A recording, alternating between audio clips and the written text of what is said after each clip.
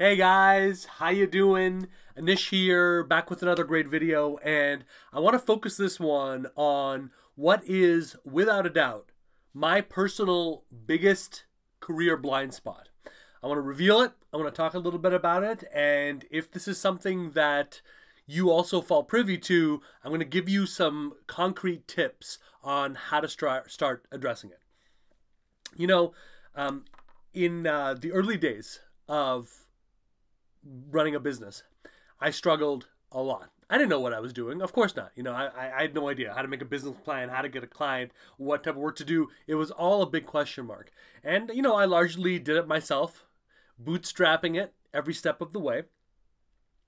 And things stayed at plateaus for a very, very long period of time. If I was going to make a generalization here, the biggest difference between how my business is, my coaching business is today versus where it was at the beginning is that at the beginning, I might spend years making a certain amount, working with a certain number of clients, doing a certain scope of work, right?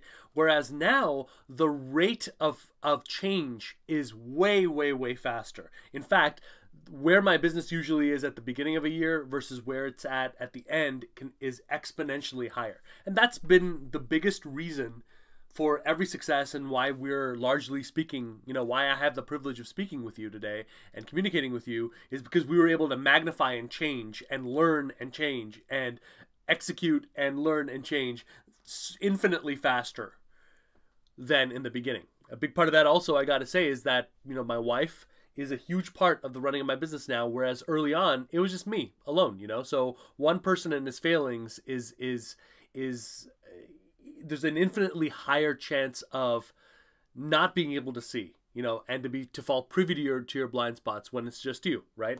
And so obviously that had an effect as well. But the biggest reason, right, when I look back, why things stayed at this unhappy zone, because I got to tell you, when I was making 200 or 300 bucks a week, please don't think that I ever wanted that, And if you're facing a career situation right now that is really driving you crazy, right? Like let's say you're in active job search mode right now. You don't want to be unemployed. I know that, okay? There's not an ounce of you that wants to be unemployed or in that situation. You want to get out of it as soon as possible. The urgency is not a problem. Same thing for almost any other career situation, right? You want that promotion that you've been passed over for one too many times, right? And you want to gun and make a powerful case to your employer that, hey, this is the value that I can provide. This is what I've done over the last year. This is what I want to do in the next year. This is what I need from you guys, right? The urgency is not a problem there. Similar to if you're completely reinventing yourself or moving to another industry or doing anything that you feel passionate about. It's not that you want to be stuck there. And yet, for some reason, you are. And this hits people on the career side like it hits nowhere else in your life. Because nowhere is the urgency arguably greater than it is there, and nor is the frustration greater. So what is it? For me, my biggest blind spot is the difference between what I'm doing right now and what's actually working. I don't know if you've ever heard that now all rapidly becoming a cliche, the 80-20 rule, that 20% of our efforts account for 80% of our successes. That is so true. And yet, when we work at something for a while, there are two forces that can counteract that logical part of our brain that says, yes, 20% of what I'm doing is accounting for 80% or the majority of my success. What is that 20% and can I magnify that? What clouds are thinking are two things. Number one is just the plain force of habit. Habit is a double-edged sword. Positive habits, like positive eating habits, working out habits, exercise habits, those are fantastic. They'll change your life in the long term because you're incrementally growing. But there is a negative side to that. And that is, if you learn how to do something well, or at least proficiently, and you do it for a long enough period of time, there is a sense of comfort to doing that. And so a lot of times when you should be learning a new way of building relationships, when you should be learning a new way of progressing the interview, or a new way of projecting who you are on the resume, or a new way of projecting and utilizing LinkedIn to get results, when you should be feeling the uncomfortableness of learning something new, your mind and your body says, no, no, no, no, no, no, no, no, no, no. No, that's uncomfortable. That makes me feel weird. Let me just get this part that I do every Tuesday or Wednesday anyway. Let me just get that out of the way first, and then I'll come back to it. Let me just get out the thing that I know first and get back to it. And that's extremely damaging. The real obvious one is someone who's like, yeah, Anish, absolutely, I hear you, but rather than deal with that uncomfortableness, let me just blast out my resume to a few more jobs. Let me just get that done. And then that becomes the next day, and that becomes the next day. And that's an insidious way where your habits and your routines, regardless of how effective they are actually sabotaging your efforts. Because the thing you need to do is the uncomfortable thing. The thing you need to do to get to the other zone is uncomfortable, because you can't get to the goal by being exactly the same person that you are right now, doing exactly the same things. It does not work. But the force of habit is that big sabotaging influence that says, hey, that's it. That's what it is. That's what it is. That's what it is. Just do it. Just do this first, rather than dealing with that discomfort. So that's a big reason why we can't focus in on what is just the 20% that's that's accounting for my success, and what's the 80% by that logic that I can just cut away. We don't want to do that because habits are comfortable for us, but we need to let go of some of those habits. So that's a big reason for my personal blind spot in this area. Why am I not changing quickly enough, right? That's a big one, habit. And then the other one, is fear. One of my earliest mentors, told me, Anish, everyone wants to run $1 million business, but nobody wants to run a $30,000 business.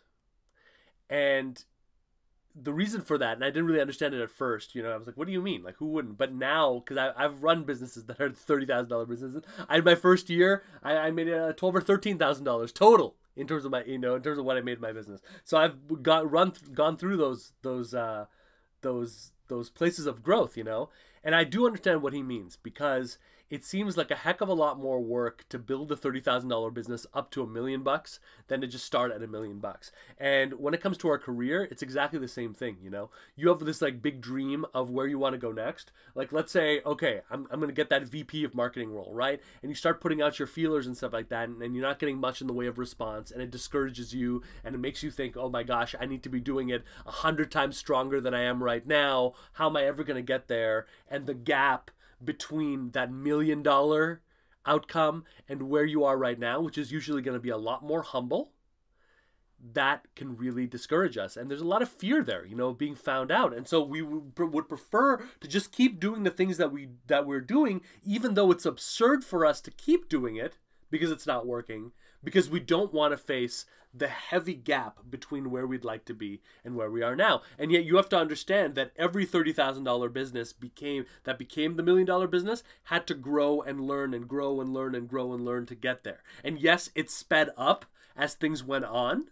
It's never as hard as right at the beginning, but that momentum is pushed right at that beginning from people who had the courage to look and live with where they are right now and look at it and say, that's working, that's not, that can be improved, that can be magnified. If you're not willing to do that and you just want to say, I just want to get to this zone in your career, well, I have news for you. I am a career coach. I've been doing this a very, very long time. No one jumps to that level. You got to build to it. It's a game, it's an activity, but it's also something that you need to spend some time in the ecosystem developing and maneuvering, and yes, making mistakes. Obviously, working with someone like me, the reason people work with a coach is to avoid a lot of those mistakes and jump there, but you still have to learn and apply. There's no way around that. It will not happen without that, without that change and that rapid change. And so that fear is another thing that holds us back. So what I do,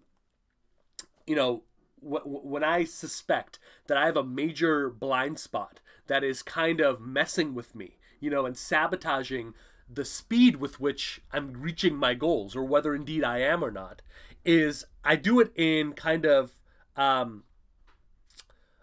3 stages, right? So the first thing I do is track.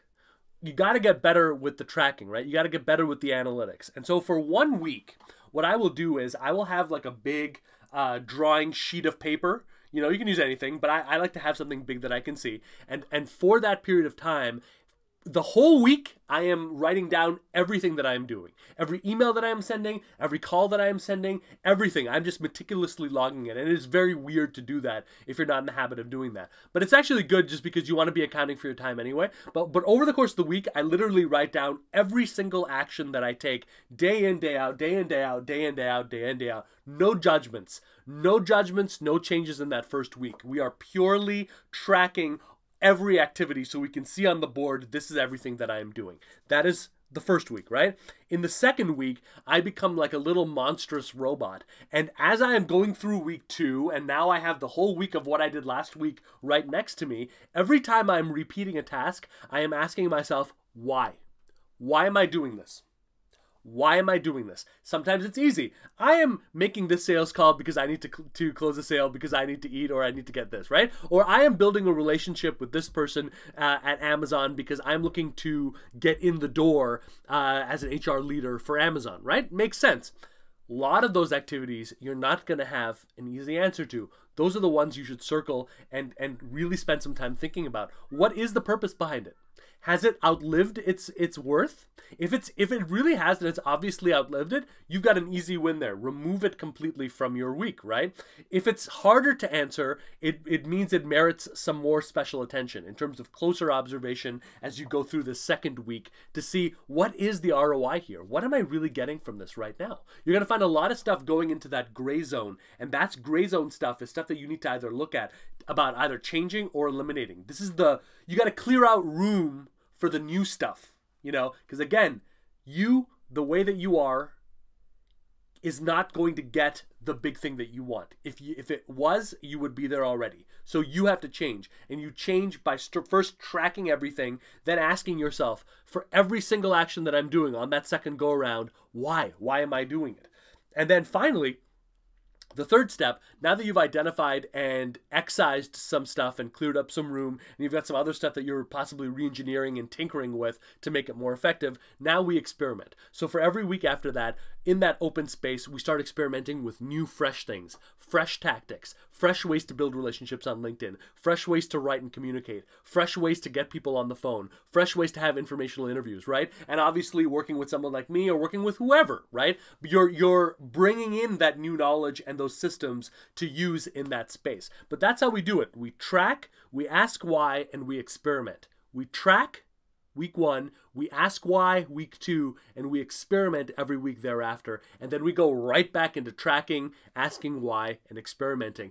Tracking, asking why, experimenting. This is the virtuous cycle that is going to close what I would find, certainly for me, but for many of the people I work with, is the biggest blind spot we have, which is the difference between where we are now and where we are and where we want to be. The cool thing though, going through this process, you're going to learn that you're not actually at stage 0. Many people assume that. You're not. There's going to be things that you're doing that are paying off. Magnifying those are going to give you a quick win on this road. So it can be a very liberating thing to do, and one that I would honestly recommend that everyone who has big career dreams gets in the habit of doing. Tracking, asking why, and experimenting with the new. This is the quickest route to change that I know of, and I hope that it's been valuable for you. Let me know if you've struggled with blind spots yourself. What blind spots have you been struggling with? How did you find a way around that, or is it something that you're still dealing with? Shoot me a comment, leave me a message, let me know. I love hearing from you guys. Thank you. I'll talk to you soon.